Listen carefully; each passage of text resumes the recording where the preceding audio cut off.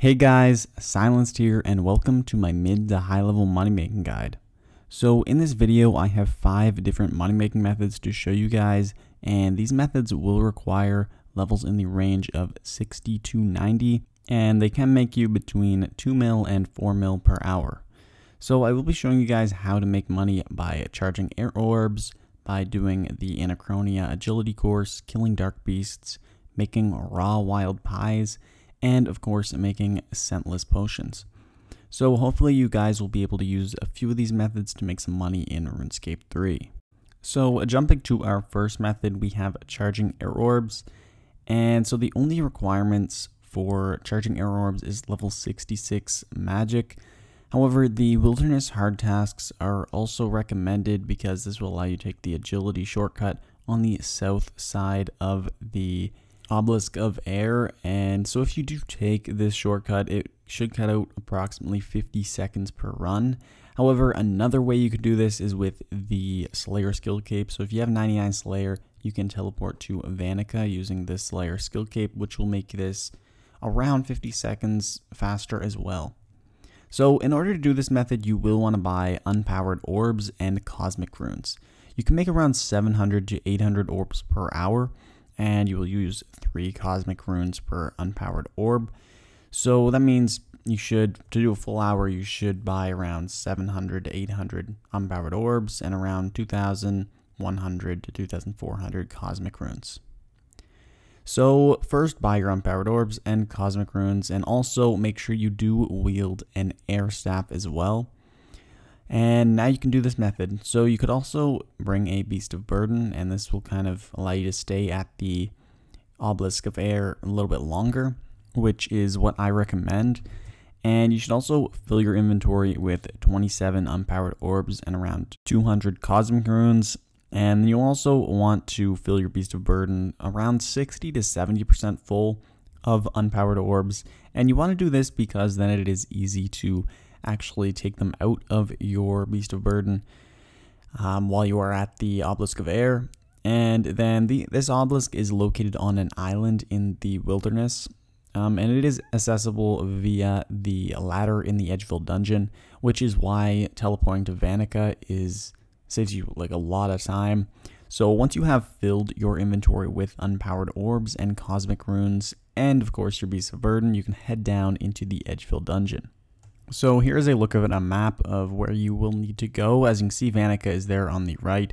So you can just quickly teleport to Vanica using your Slayer skill cape, and this will make this so much faster. So now once you get here, just follow the path that I am going to be taking. And as you can see with my setup, I do have the unlimited air runes. I also have the unpowered orbs and the cosmic runes in my inventory. So you'll just want to follow this path, and you're going to want to be taking the ladder in the top left corner of this dungeon. So once you are here at the Obelisk of Air, cast your Charge Air Orb spell on the Obelisk of Air, and then begin crafting the air orbs.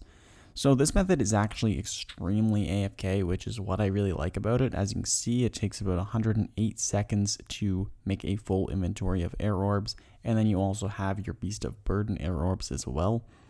So it is a pretty AFK method, and you can make around 2 to 2.5 mil per hour doing this method, which is also pretty great, and you get a decent amount of magic XP as well. So this is overall a really great method for mid-level players. Now moving on to the next method, we have making raw wild pies. And this method only requires 85 cooking, and it can make you around 3 mil per hour. So in order to make raw wild pies, you will need a pie shell, raw bear meat, raw rabbit, and a raw chompy.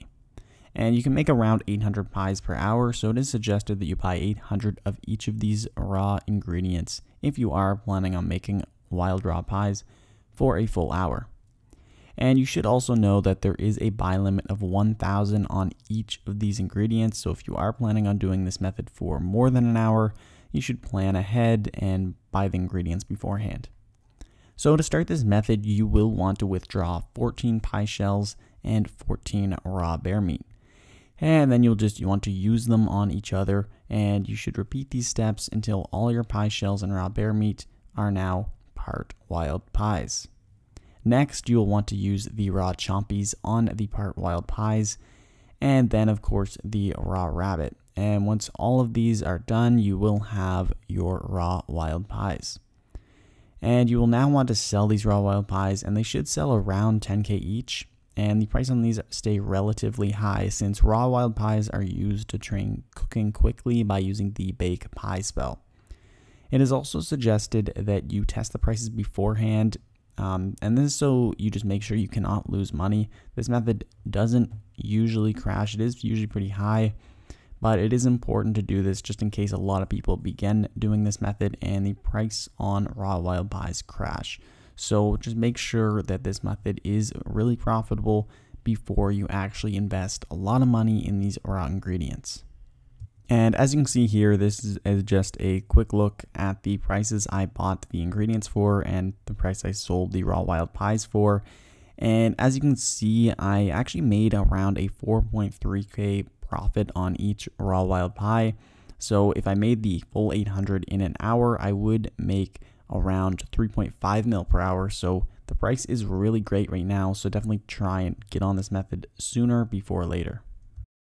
And this next money making method is going to be a bit of a different one. So it is going to be making the Codex ability books for the double surge ability and the double escape ability.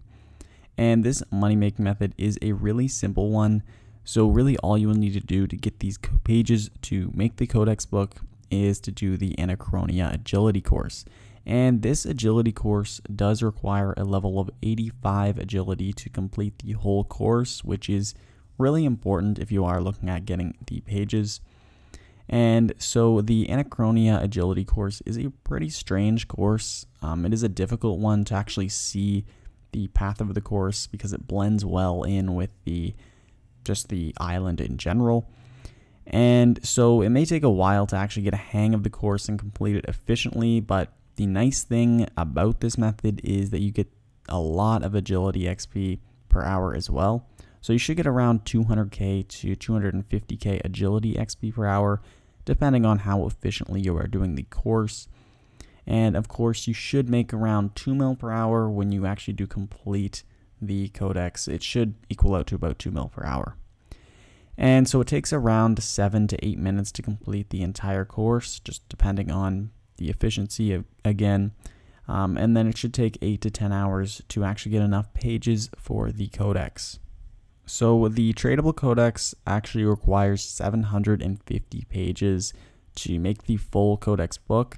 And the book is currently selling for 33 mil on the GE. So completing one of these is a pretty nice chunk of cash. However, it should take quite a while to actually finish the entire codex book.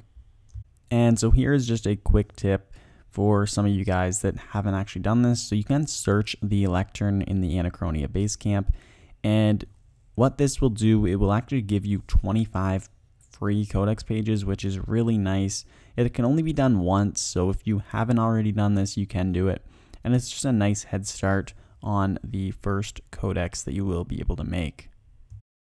And so now moving on to the last method in this video, we are going to have making scentless potions. And so in order to make scentless potions, you do require an Arguay potion and shadow vines. So the first step is going to be obtaining the shadow vines. And you can do this by hunting the shadow Jadinkos, and they are located on Anachronia now. So right here on this map is where you can hunt the shadow Jadinkos. And looking at just the general requirements, so the requirements are 81 hunter to catch the shadow Jadinkos, and then you will also need 59 herblore to actually make the scentless potions. And so in order to catch the shadow Jadinkos, you will want to be using the Marasama plants to catch them, and you can actually catch them really fast. So this is much better than before this update. The Anachronia came out. Before, you had to go to the herblore habitat and hunt them there, and it was much slower. So this is a much better way to actually obtain the shadow vines. As you can see, I'm getting a lot of them, And I did this for about 10 minutes just to test it out, and I obtained 51 shadow vines. So you could obviously obtain a little bit more. I was a little bit inefficient placing the traps a little bit too far away. So overall, you could probably obtain around 60 shadow vines per hour, maybe even a little more if you were really good at it. So that is really great. And so basically for this method, this is going to be most of the time spent is just going to be hunting the shadow Jadinkos. But once you have finished hunting enough shadow Jadinkos, so as many as you want, you will want to be making these scentless potions next. And so you can do this by combining the Argway Potion 3 with the shadow vines. And I highly recommend that you do this on a portable well because it gives you that chance to make an extra potion, and this will definitely increase your profit per hour by a lot. You should also have the Scroll of Cleansing from the Dungeoneering shop unlocked as well, and this will give you a chance to actually save your shadow vines when making these scentless potions. And so just looking at this price check, this is what I obtained from the 51 shadow vines. So it does say 2 mil per hour, but when I went to sell them, I did find it was quite difficult to sell these potions. So what I did is I converted them into the potion flasks and then sold them that way. And so the profit wasn't as high as I hoped. So I only sold them for 30k. The prices definitely have dropped since the Anachronia Island has been released. It just makes the shadow vines a lot easier to obtain. But I spent around 400 to 500k making these potions, and then it took me 10 minutes to get the shadow vines.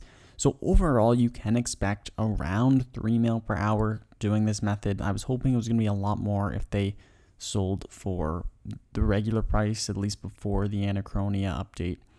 But they don't, so you can expect around 3 mil per hour, and this is a pretty nice money-making method. I mean, the requirements aren't too high. You do get a lot of Hunter XP per hour as well, so that is important to keep into account as well. You're looking at about 200k to 300k Hunter XP per hour, which is just amazing. So anyway guys, that is it for this video. I really hope you guys did enjoy, and hopefully one of these methods you'll actually be able to use on your own account to make some money. So if you have any questions about any of these methods, comment it down below, or you can even join my Discord server and ask your question there. A link to my Discord server is in the link down below. And anyway guys, thank you so much for watching, and I'll see you in the next video. Peace.